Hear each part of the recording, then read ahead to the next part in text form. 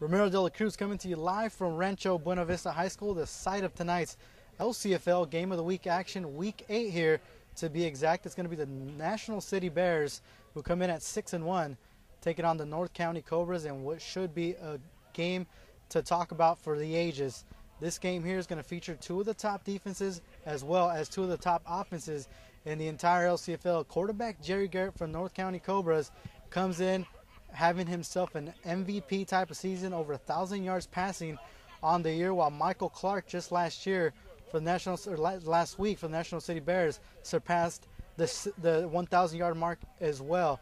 The National City Bears, they come in with the #1 defense and the #1 offense in the entire LCFL. They're going to look to put a stamp on where they stand here in the LCFL here in Week 8. Talking to Coach Vincent for the Cobras before the game, he said they need to get to the quarterback, they need to cause some turnovers, and they need to execute when they do get those turnovers here. David Rainey on the other side, the defensive captain, the defensive leader for the National City Bears, he says he wants a chance to make those big returns. He wants an opportunity to help his defense out and become a factor here today.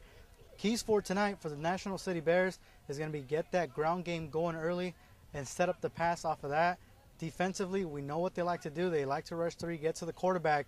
So the keys for the North County Cobras is going to get protection for Jerry Garrett here today. If he gets that protection, it's going to be a long day for the secondary of the National City Bears. But we have a great game on tap here, which should start in the next 15 minutes. National City Bears, North County Cobras coming up in just a few. We're joined now by head coach of the National City Bears, Coach Winston. Coach Winston, you guys come in at 6-1, and North County Cobras coming in at 4-2. Two of the top teams in the LCFL. How big is this game for you guys today?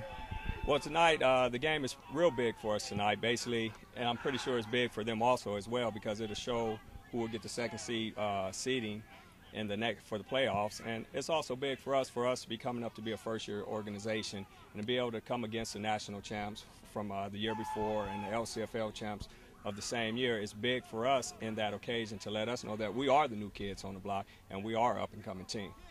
Coach, their team defensively that likes to sit back. They don't send many guys, 4 guys.